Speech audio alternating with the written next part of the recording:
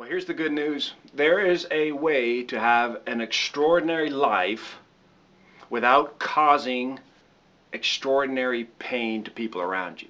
There is a way that we can be content with where we are, where we aren't, and where we want to be.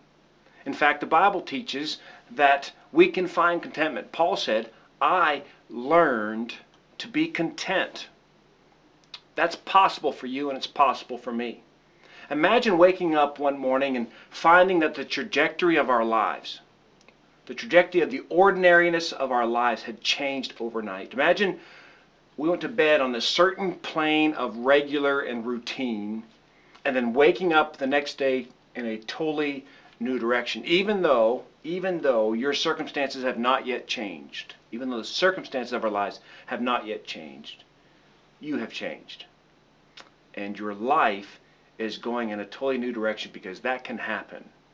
That can happen to each and every one of us. And here's how. Extraordinary happens when you and I get in sync with the God who made us, when we get in sync with our Creator. Right now, I don't know if you've seen the commercials on TV. There's a big battle raging between Apple commercials and PC commercials, and the guy comes on and says, hey, I'm a Mac, and the other guy comes on and says, hey, I'm a PC. And then as the commercials unfold, the PC ends up looking less than the Mac. It's kind of a war between these two different operating systems, and really it describes the same war that I think is going on within each of our souls.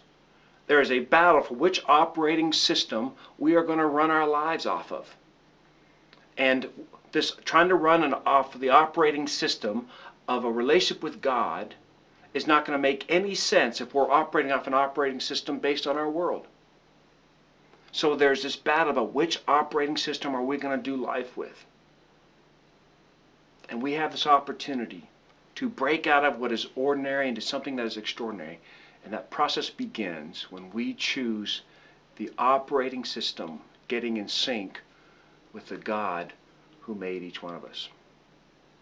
Now, there are some real basic components to how this process begins to unfold in our lives, and these basic components I think were first revealed to me back in philosophy class when I was forced to write the worldview, my worldview, how I viewed life and how I viewed the world, something I'd never thought about.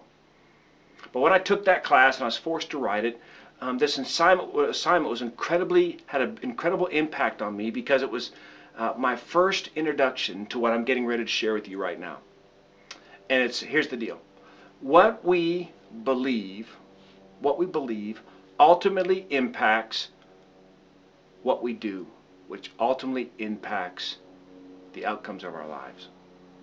What we believe will ultimately impact what we do, our decisions, which will ultimately impact the outcomes of our lives. The formula looks just like this. Belief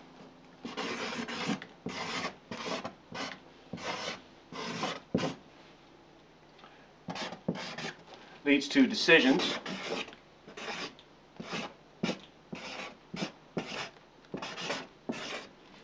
which leads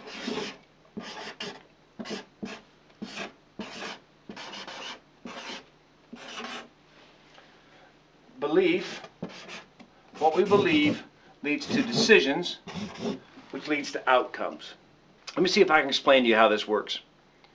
If we have a belief, say that broccoli is going to make us healthy, then we make a decision to eat broccoli. Well, the outcome, we think, is that we are going to be healthy. But then we get going through life and we realize, there's only so many ways you can cook broccoli. And no matter how you cook it, it still tastes an awful lot like broccoli. We still believe broccoli is going to make us healthy. However, we make a decision to grab a bag of salted potato chips. We still believe broccoli is going to make us healthy, but we decide to eat potato chips. And this is where we go. Because we think we will be able to manage the outcome of our lives and still make ourselves healthy. Let me take on a little more serious issue. We believe that alcohol can be a dangerous substance for us, especially if it is abused. We all would believe that the abuse of alcohol is a wrong thing. So we may believe that, but then we decide to indulge ourselves a little bit, and here's why. Because we think we can manage the outcome. Now that scenario just describes so many different things in our lives. How much time we spend at work. We believe this is good. We decide to do this because we think we can manage. How much we eat. We believe so much is important. We decide to eat so much because we think we can manage the outcome. We believe that this is an addictive behavior, but we decide to do it anyway because we think we can manage the outcome. But this whole process of belief and decisions and outcomes, this whole process is the reality that you and I are faced with on a daily basis in 100 different ways. And as we think about doing a mind sweep together, as we think about taking what is very ordinary and making it into something extraordinary, this is where we have to start. What it starts with, and this is the whole basis for this series, it'll start with a new belief that will produce new decisions, that will ultimately produce extraordinary outcomes. You cannot maintain a faulty belief system, make a good decision, and expect a good outcome. We cannot have a faulty belief system driving the whole thing. The way it'll work, the way Mind Sweep will be effective for each of us, is if we can change our beliefs, make decisions to match those new beliefs, and then that will produce extraordinary outcome. And all of us are guilty of focusing on the last two and neglecting the first. Well, for the next 4 weeks, we're going to take that first one on head on. We're going to work hard at our beliefs and trying to clear up what it is we understand and think. Now, Jesus was absolutely brilliant. He was the greatest teacher that ever walked the earth. And yeah, he had the whole Son of God thing going for him. But he also understood the human psyche. And he knew how we operated in this system. And he knew what made us tick. He knew it wasn't just about decisions that would produce outcomes. He knew it was about beliefs. And Jesus could say things succinctly and clearly, right to the point. Listen to these scriptures, what Jesus said about beliefs. To the Jews who had believed him, Jesus said, "If you hold to my teaching, you are really my disciples.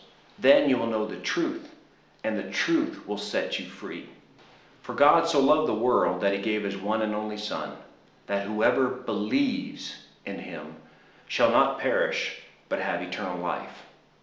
If you confess with your mouth Jesus is Lord, and believe in your heart that God raised him from the dead, you will be saved."